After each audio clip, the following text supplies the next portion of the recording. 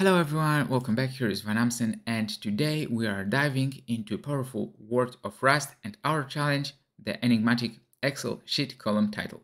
So a daily LeetCode challenge, and if you doubled into Excel, you have seen this intriguing column name, A, B, C, Z, AA, AB, and it goes on. And our mission today is to recreate this magic using Rust. So first up, the iterative approach, then a recursive one. So expect some looping magic in our iterative Rust solution. So let's implement it, and then I will explain. So let mutable result be string new, and let mutable number column number, and while number greater than 0, number minus 1, and character code will be number modulo 26 as U8 and A, and result insert 0 character code as char, and number divided by 26 and result. So we are returning result. Let's run it just to verify it's working for test cases 1A, 28AB. So 1A, 28AB. All good. So a quick breakdown. Just like in other programming languages, we are finding remainder with 26 to get our character. But notice the B, A. So in Rust, we are working directly with byte literals. So to manipulate our characters, we are then inserting our character at the start of our string, building our column name. So given some test cases, so for example, number 701, the first pass give us a letter Y, and the next pass give us a letter Z. So we have in the result YZ. So which for Excel, you will recognize as ZY when it's reversed. So let's run it or submit it for unseen test cases. So this is our iterative approach.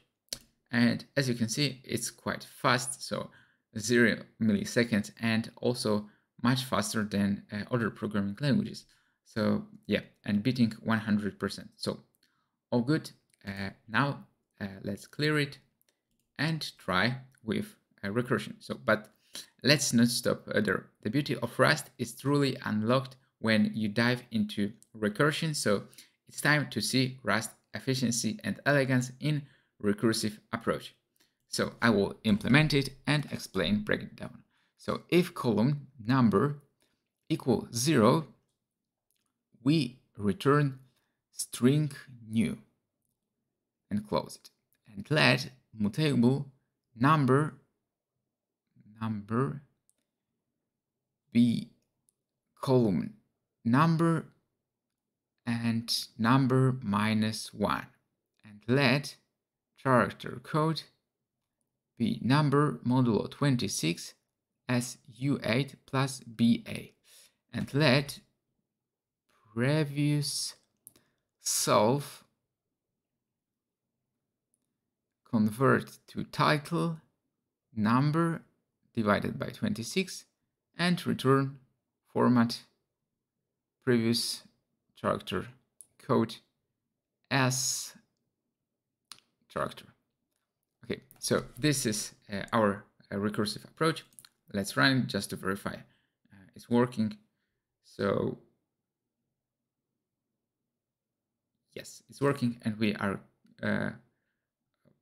calling the current to title function, and so, and it is a core of this recursive solution. So mirrors our iterative one, but instead of building a string in a loop, we are doing it through recursive function call. So the magic here is in self convert to title number divided by 26 line, where we are calling our function within our function.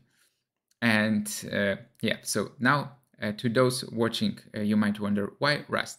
Why not stick to Python? So let's submit it to verify it's working. Yeah, so it's working.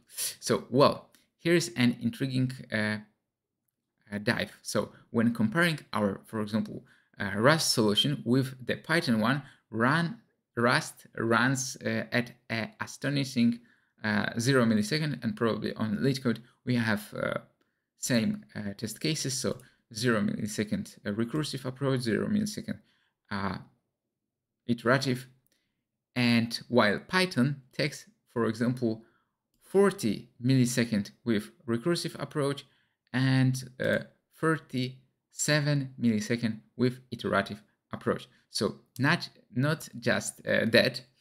So Rust uses only 2.2 megabytes of memory, or even 1.9 in recursive approach, and it's a lot less than Python using 60 megabyte of memory. So this isn't to diminish Python or any other languages, but it's